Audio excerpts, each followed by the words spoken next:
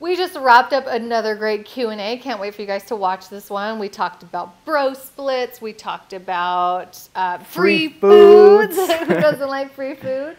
We also talked about how to figure out your BMR. Yeah, we went on a couple little rants as well. So hopefully you guys enjoy the show. What's up, everybody? Welcome back to a new episode of Hashtag AskLiveLeanTV. That's right. This is the show where we take your questions on social media. When you hashtag them, AskLiveLeanTV. You can post those on Twitter, and we'll put our handles here on Snapchat, Instagram, and Facebook. Just make sure you use that hashtag and not other ones like LiveLeanTV or Q&A or anything else. Get it right, people. We're on episode 37. You should have this down on on lock by now. So most of you have been doing an amazing job, I have to say. We're impressed. Yeah, the people. How many questions we're getting? We still got quite a bit of questions coming through. So we're also thinking, we were just talking about how we can spice up the show a little bit because, like I said, we are on 37. We've done 37 shows in this format. So if there's any different formats, we were thinking of possibly doing like a call-in show, or we call you, or we'll call you on the phone and be like, "What's up?" Yeah, so just like some fun things to make it more engaging and just a little more exciting than and like involve you guys even more, so we can like hear your voices and see your faces and stuff. I just think that would be just so much fun. We actually think we're gonna do some calls. So like basically we're gonna be like one day on Snapchat or on Twitter or Facebook. We'll post, give us your phone number. And then we're going to actually, we're planning on calling some people just out of the blue, like say, hey, yo, what's up? You know, can we answer any of your questions? So stay tuned for some fun things coming up. We want to really increase the engagement in our social media. I'd love to do a Snapchat Q&A where you guys send us like a snap video so we can, you know, feature you on the show and then have like an actual kind of almost live conversation. That'd be fun. Yeah. Okay, so let's jump into the show. First question on Twitter from Leonie Just says, do you have any Live Lean recipes, healthy snack ideas for kids? By the way, Kyla is super cute. Kyla is super cute. No bias there. Yeah. So yeah, I think we always kind of tell people that all of our recipes, or most of them I would say, are going to be kid friendly. And you know, just because you're eating healthy food doesn't mean the kids aren't going to like it. You got to try to introduce them to stuff that's healthy. Yeah, I'll throw this one out to you. We just did an episode of, I think I shared 3 healthy snack recipes. I showed you how to make them. There was coconut macaroons. There was macadamia nut bites. Yeah. We'll link this one up down below. Go make those, feed them to your kid, and see how they react. If they like say, this is gross, call me and I'll send you $20 in the mail. Because they're freaking delicious. Yeah, we also have like our Live Lean mac and cheese, which I feel like kids would eat. And then, you know, I don't know, there's so many, like those little burger sliders, like depending on the age of your kids, like I feel like a lot of our recipes are already kid friendly. Yep. But if you're talking about like infants, babies, I would just keep it plain and simple and do like mashed fruits and veggies. Yeah. Like that's what we're going to introduce to Kyla first, is basically just fruits and veggies plain.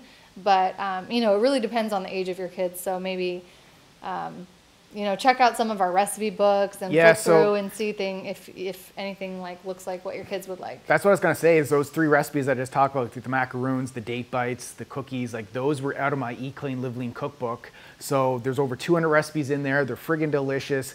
Some of the other recipes you're talking about, our Live Lean 20 diet book is... Yeah, Live Lean 20 diet. I feel like almost everything in there they're delicious. I would serve to kids. Like this is the thing, guys. Chicken fingers and burgers and pasta.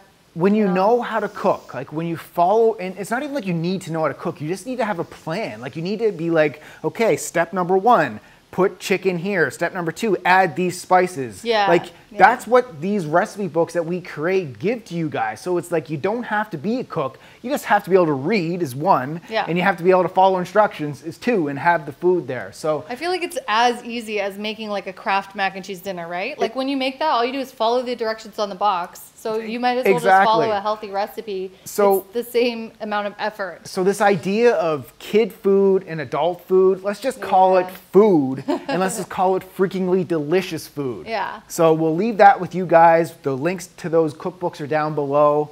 I highly recommend you jump on board and get in. Some parents are sitting there shaking their heads like, oh, you don't even understand how picky kids are going to be. Well, we're going to show you guys. Like, we vlog and we show you parts of our real life. And if Kyla turns out to be a really picky eater, we'll show you guys how we handle that in the future. And these negative people are the same people that are saying, oh, wait until you have kids and see if you can still maintain your health. And your body's going to go to shit. Like, say goodbye to your abs. Say goodbye to sleep.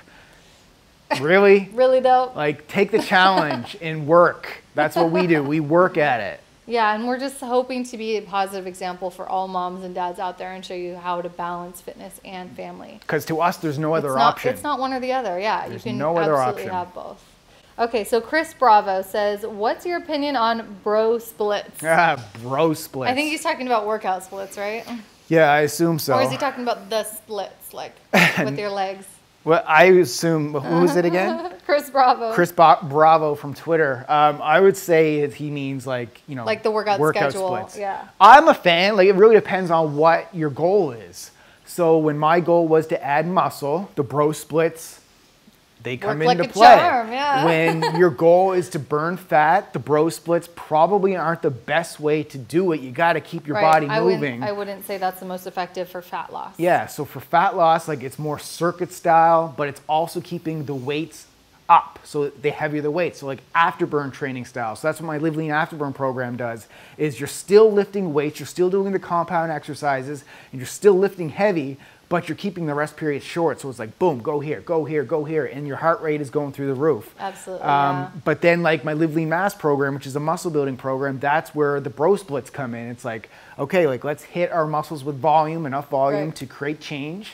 And, you hit your chest and your back day and those sort of things. So once again, it depends on what your goals are. But, hit us back with another question. Let us know what your goals are and we can tell you. I'm not a bro, but like, I'm sort of a bro. I'm sort of a bro. If you saw my Instagram post that I posted, whenever this is out, oh yeah, I was more of a bro than you. I said like Jessica's like we taking a selfie together. Jessica's doing like a bro like bicep curl, and I'm like, yep, my boo is more of a bro meathead than I am. Well, like, to be honest with you guys, I've always had more muscle building goals than fat loss goals, because I kind of started like skinny fat when I was beginning to train. Like, I had cellulite, I had fat in the wrong places, but mainly I just didn't have enough muscle. So for me, fitness, like, my game plan has always been more about building muscle, more so than losing weight. So for me, like, I love the bro split because I'm used to it. It's like what has really helped me transform for where I needed to go. But for most of my clients and most people that we train online, it's more like circuit training. Afterburn style training is better when you have a lot of fat to lose. Yeah, and that's what that's like, I've done it all, guys. I've been in this game for a long time now, and that's where I am in my stage now. You've done like pretty much every training split or training style, every training modality there is. Yeah, and I feel like I have too at this point. I like athletic style training, like quick, explosive, heavy. But the bro split definitely has its time and place for certain situations. I'm not knocking it at all. Yeah. Okay. You can ask the next one. Next question on Snapchat from Dexter Real. How are you going to celebrate once you hit 200,000 subscribers on YouTube? We already did. Thank you, everybody. I think we're at like 210,000 or plus. Yeah. Like, it's crazy to think like we're going to be able to say we hit 250,000. I know. Like, once we hit 250, it's like, if somebody asks us how many subs you got, it's no longer like 210,000. We'll just say 250,000. 250,000. And I mean, I know it's just a number, and there's tons of channels out there that are higher than that, like way higher than that, and it's all relative and everything. But yeah, it does feel good to know that like we've reached that many people, and that many people are interested in health and fitness. It's a super what's the word I'm looking for? Just humbling experience to know that like we've created something from nothing. Yeah. Starting with the number 0. Starting with just one video. Like one subscriber, going to 2 subscribers, 2 videos, and so on, which is just like your weight loss. It's like, start with that first workout, start with that first meal. Start wherever you are. Lose that first pound. So yeah, so Dex, like, what did we do to celebrate though? Honestly, we didn't celebrate this one as big as we had smaller ones because I feel like 10,000 was a big deal. Yeah. 50,000 was a big deal. 100,000 was a big deal. And we'd usually like go out for drinks and a nice dinner and stuff. This time around, we kind of just were like, heads yeah, buried. we did it. Yeah. And then we just kept on working, you know? We didn't really have like a big celebration this time. Yeah. But maybe we will for the quarter mil. We also have a kid this time around, Yeah, so it's we true. can't We really had a newborn baby. go out and get turned up. Yeah. No martinis for us right now. Okay, so Michael says, Brad, can you help explain BMR more? In order to maintain weight after weight loss, would I need to eat at BMR or could I eat more than that? Okay, good question. Yeah. So BMR, you want to explain? I think you just did a video on that, didn't you? Yeah, I feel like I've been talking about this a lot lately and I'm always helping clients with it and everything, but your BMR is your basal metabolic rate. So yeah, I was just talking about this on camera today. It's the amount of calories it takes for you just to survive, not including your activity level. Yeah, so if you laid in bed all day, this is the amount of calories your body would require. Yeah, so so that's the answer. So to answer the question, I mean, well, no, but I think it's really important that you know, especially Michael, that you do need to factor in activity because you're probably not laying in a bed all day. You probably at least walk around, go to work or school or whatever. So you need to include your activity factor. Even if you're not that active, you're still somewhat active. So there's a multiplier you can find when you do your BMR calculations online. Most BMR calculators will give you also the activity factor, which is the next step after figuring out your BMR. So in order to maintain weight loss, you would want to eat at your BMR plus current activity level. So that's without the surplus or deficit. To maintain weight loss? Yeah. What do you mean by maintain weight loss? Okay, say you start at 150 pounds and your goal is 130. Once you reach 130, then you kind of want to eat at the same level. Maintenance. Yeah, at your maintenance calories for 130 with your activity level, if that makes sense. So you no longer eat for a 150-pound person. You eat as if you're a 130-pound person. Does that make sense? Yeah. Well, I think, you confused me with the way you termed it. Like, so basically if you want to lose weight, you have to take your BMR, your activity level, then you have to be below that. So what we recommend is to lose weight, 300 so weight loss. So 300 calories is what we say. Yeah. Because like the Live Lean way is not to starve yourself.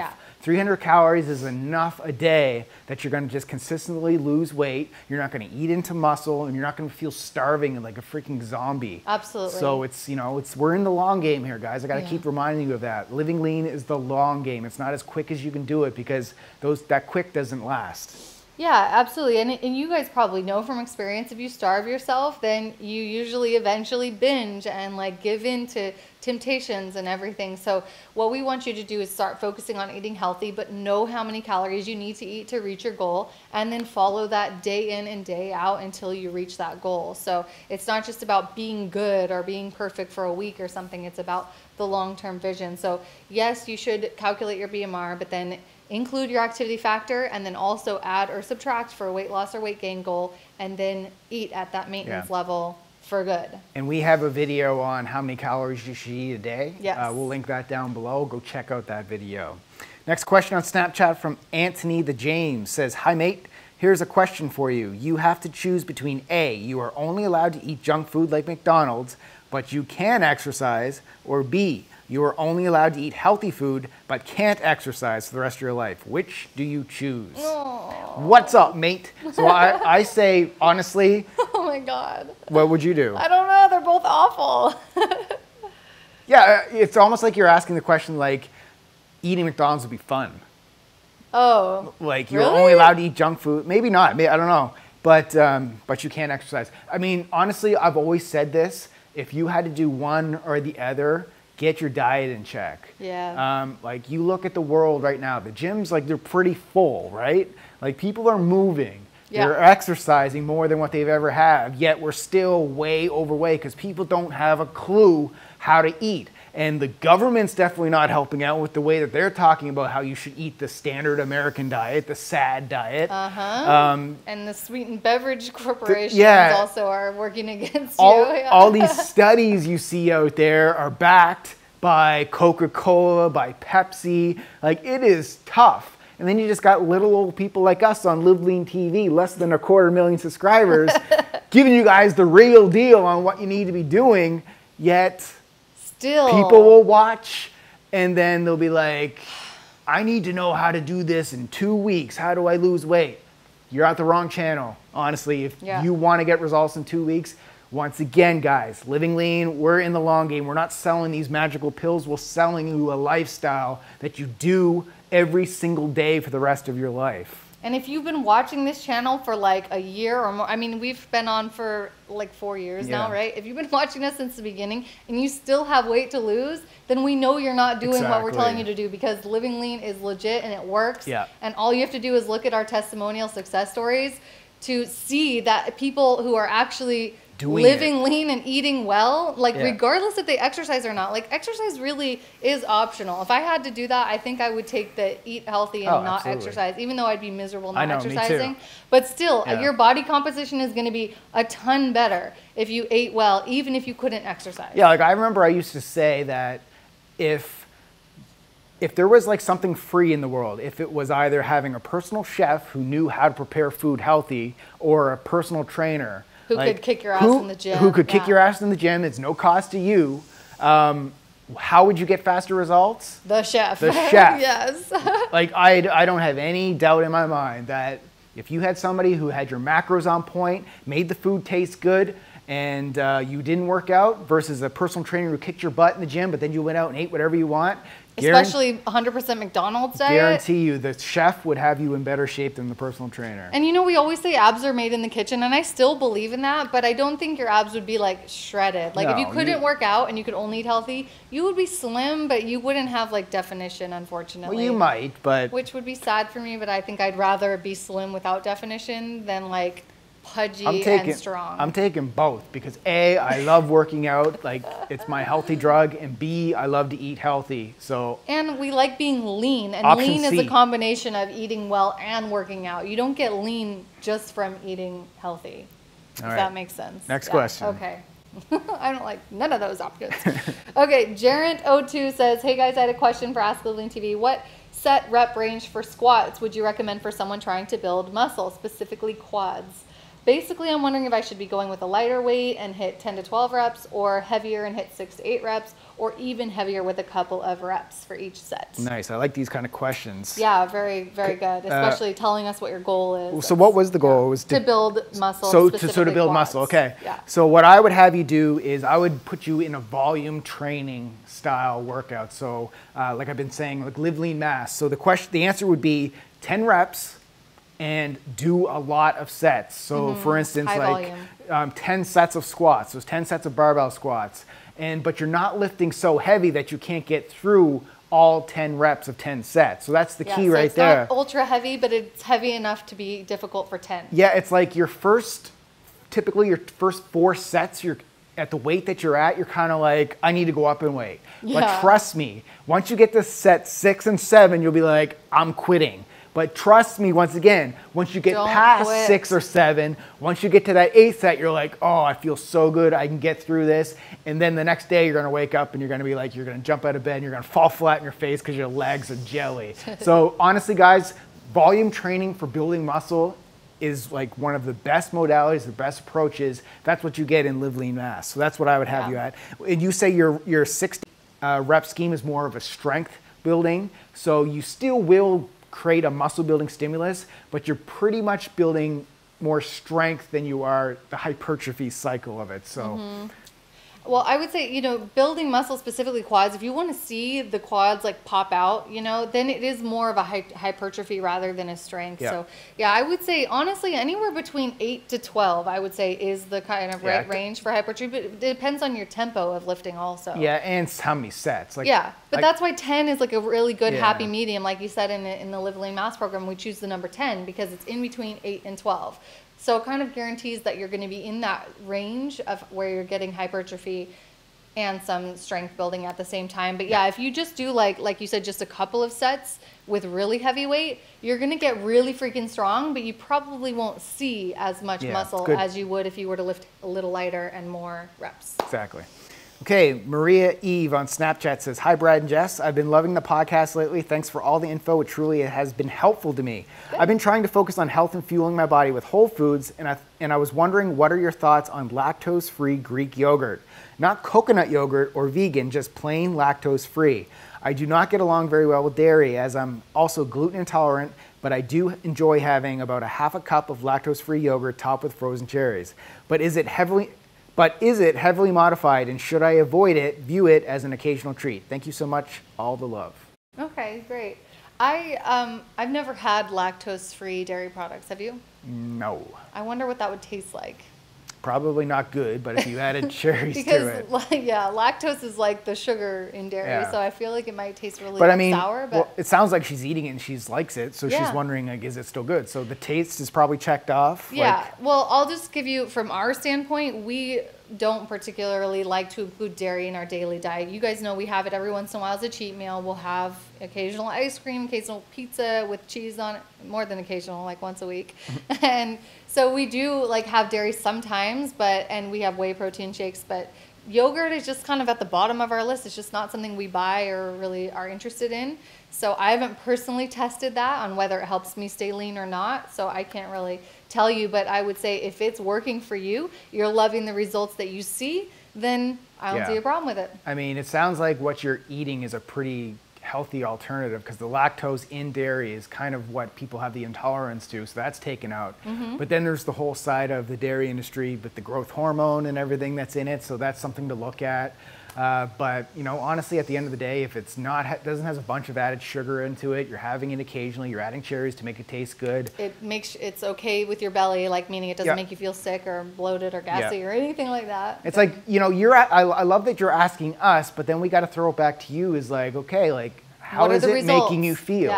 Like because what may make us feel fine may not make you fine. Like people have different food intolerances. Like we're all different things with our digestive system. So if it's working for you and you're seeing the weight come off the scale or you're seeing the muscle go on your body, you're getting lean down. Exactly. And you're feeling healthy and energetic, you're not feeling congested nasally and everything else that comes with the lactose intolerance, then by all means. Exactly. I mean, just because we diet a certain way doesn't mean you have to diet exactly like we do. Like if you want to be on a 100% vegan diet and you're loving the results you get from it, then more power to you. You know, we're not trying to sit here and tell you there's only one way and this is the right way and nothing else will work. Like you guys got to do whatever works for you, and we're just trying to inspire and encourage you to do that experimentation with your own body, your own diet, and kind of see if you like the results from what you're doing. And no matter what you're doing, even if you're doing exactly what we do, if the results are not good, then I would recommend you to try something else. With patience though. Yeah, exactly. Don't jump around too much too fast, because that's a disaster.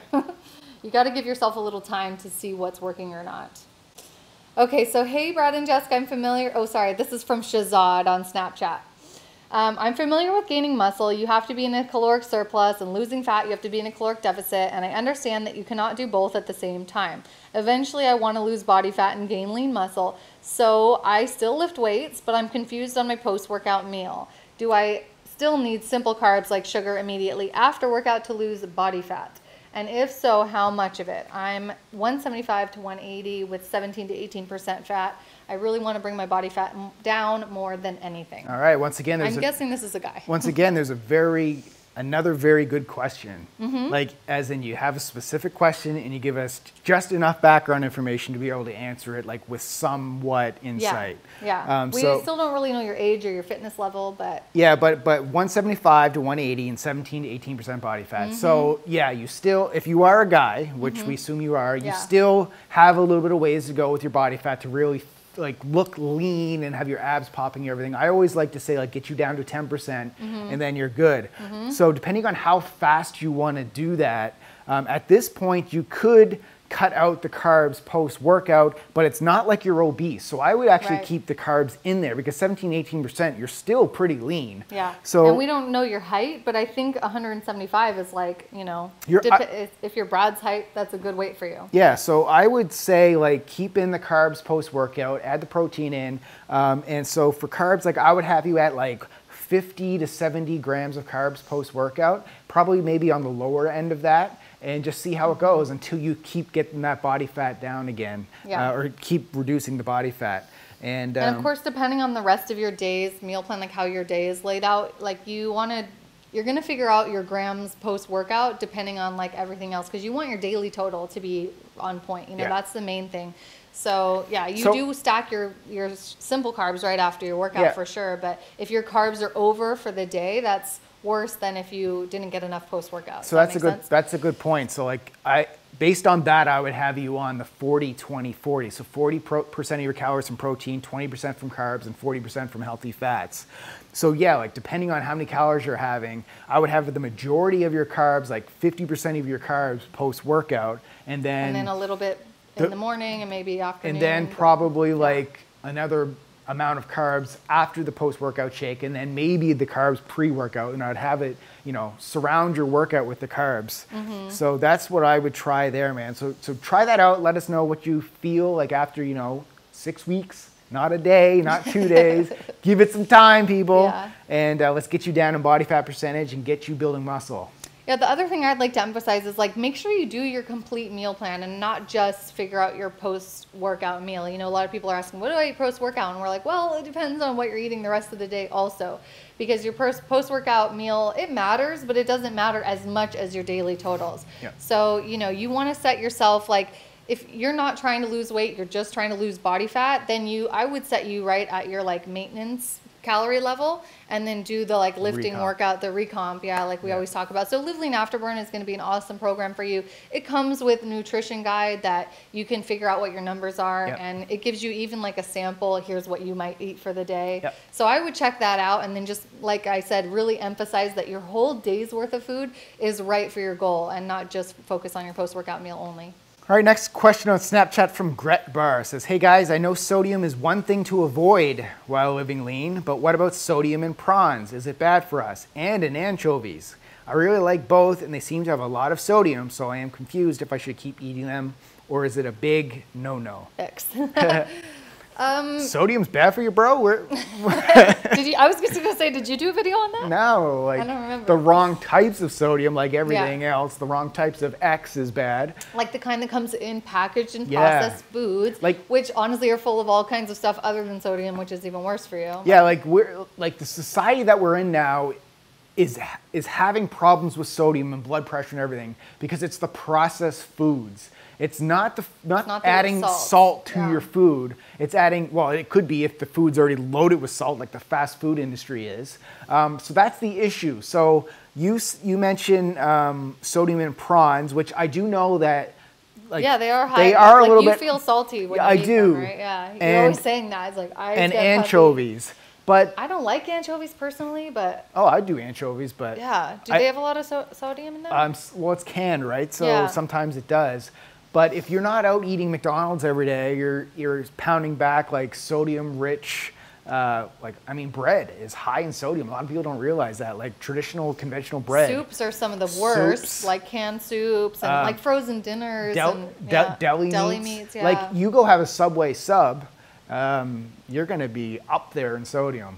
Like seriously. So no, like we're not against sodium. We just prefer like everything. We like to add sodium to our food. Give us the whole food, like it grows from the earth. Then we'll add in spices and stuff to it to make it taste good. So do it up. So, anchovies are good. Prawns are good.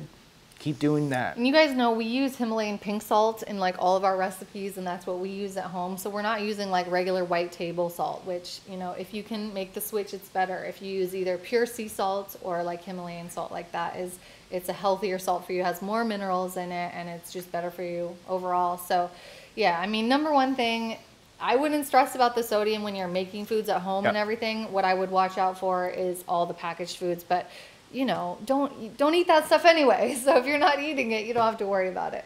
All right, our last question comes from Apexer Forever. What constitutes a free food? Can you really eat as much of them as you want? If I'm counting my calories, should I still include them? I've measured out some things, and it seems as though I eat at least a couple of calories worth of vegetables a day. A couple. A couple, so 2 calories? No, sorry.